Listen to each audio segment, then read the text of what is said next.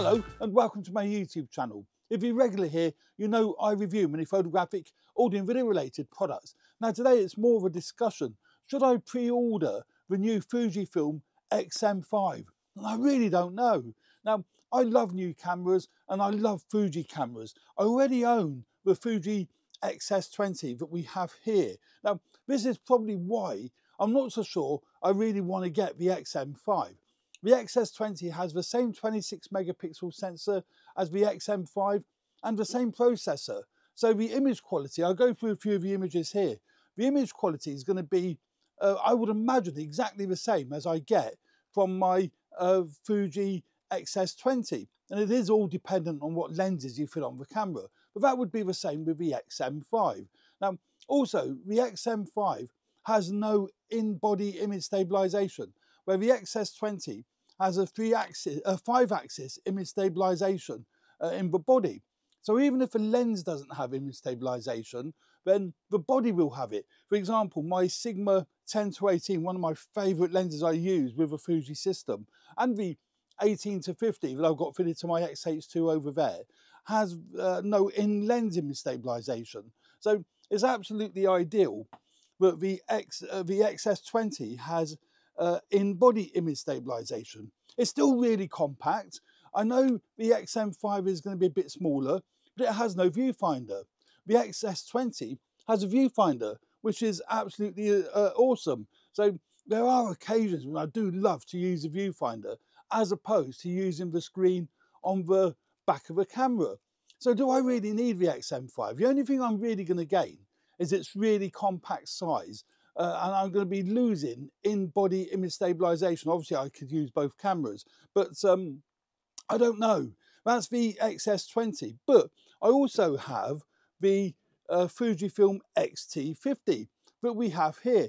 Now, this is also very, very compact. In fact, it's beautifully styled. It's a gorgeous camera. I absolutely adore this camera.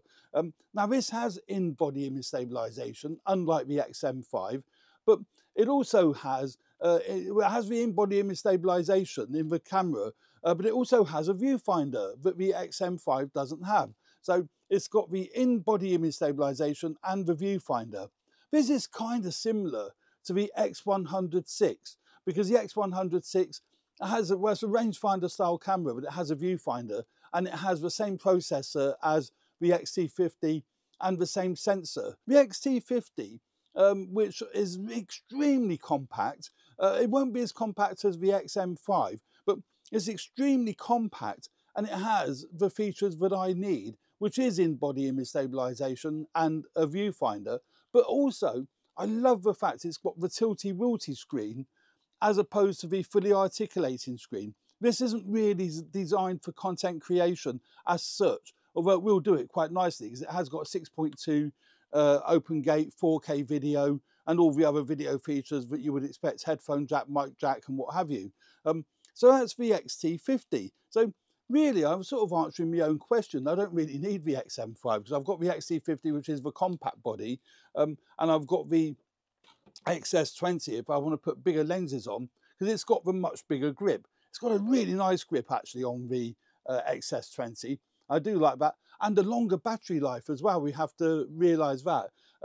The X-T50 has a W126 battery in, which is what the X-M5 will have, but the X0S20 has got the W235 battery. I think that's what they call it. It's basically a much bigger battery. So very much like the Sony FZ100 batteries. It's a much bigger battery in the X0S20. So I really don't think I'm going to be needing the X-M5.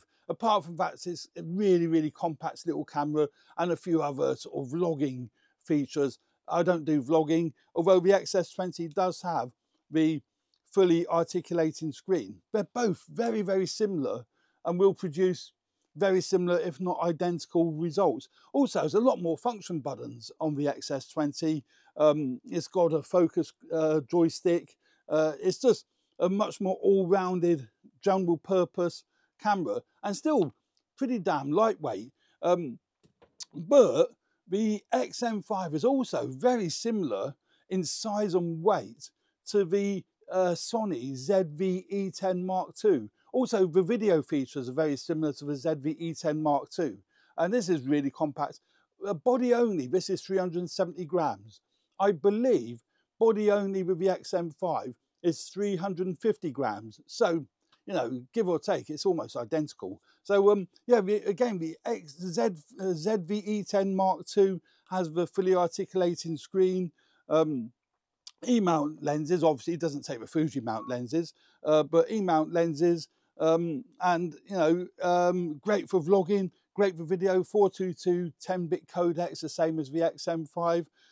So yeah, I think I've got what I need. But yeah, this is nice and compact, and produces very similar results. I think the size-wise as well, it's going to be virtually the same as the Fujifilm X-M5. So I just don't think it's very pretty. The Fuji is definitely a really, really attractive looking camera. Maybe that's what I'm attracted to it for, is it's, you know, it's really pretty, where, you know, the X-T50 is a stunning looking camera. It's a really beautifully designed, really, really nice camera. You really feel like you want to go out taking photographs with the X-T50.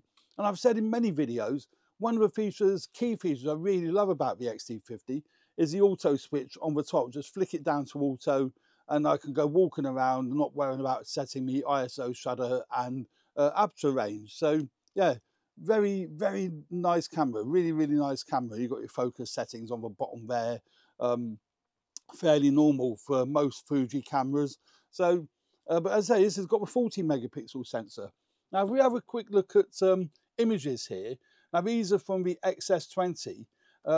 And even with the kit lens, these were taken with the 15 to 45 kit lens, the Mark I version, because there's now the Mark II version of the kit lens.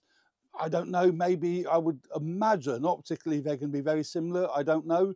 But the optical quality of this kit lens is lovely. Nothing wrong with that at all. It's really, really good.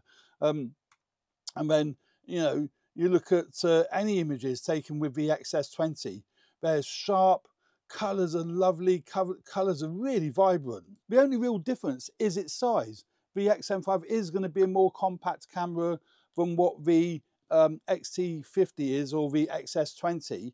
But as I just said, it's going to be a very similar size to the Sony ZV-E10 Mark II.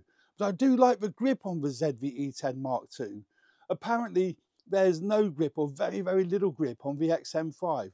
So, you know, holding it for any, you know, long term, if you're out for a whole day, you might find it not very comfortable. I don't know yet, so I've not used it. But this is pretty comfortable, this one. I can walk around all day quite happily with the ZV-E10 Mark II.